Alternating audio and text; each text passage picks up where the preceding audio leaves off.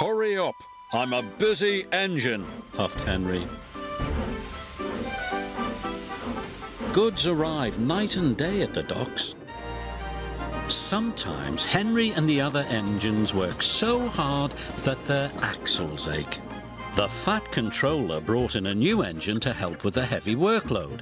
He was long and had 10 drive wheels. He looked very strong. This is Murdoch. He's going to be pulling freight on the main line. Ahoy, Murdoch! Shouted Salty. Welcome, Murdoch, called Harvey. You're the biggest engine I've ever seen, cried Thomas. You're a chatty lot, Murdoch said quietly. Soon Murdoch was coupled to a long, long line of heavy trucks. His boiler strained, his wheels started to turn, and the mighty engine chuffed away.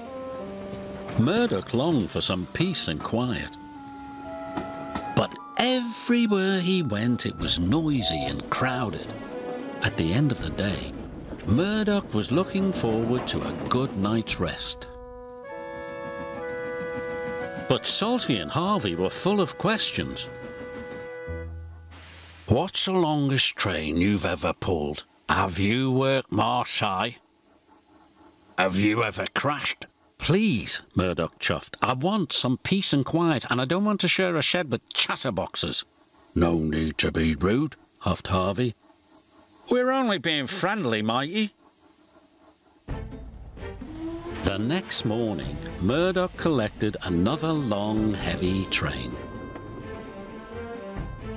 This time he chuffed into the beautiful countryside. It was splendid.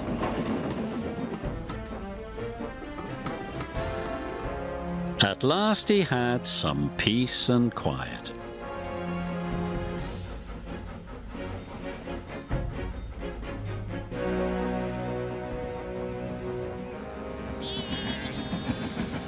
Suddenly his driver applied the brakes.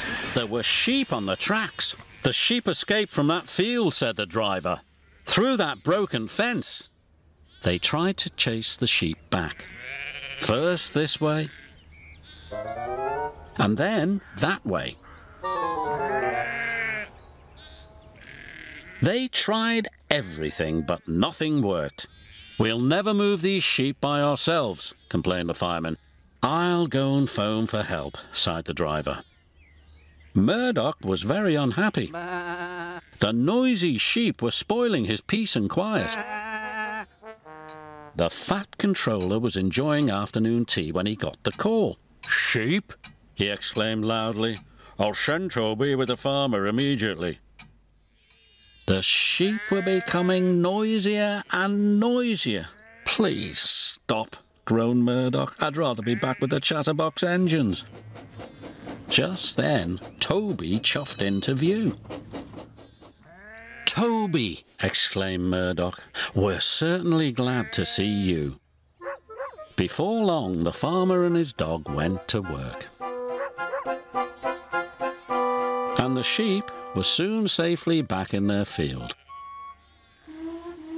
And Murdoch was on his way again.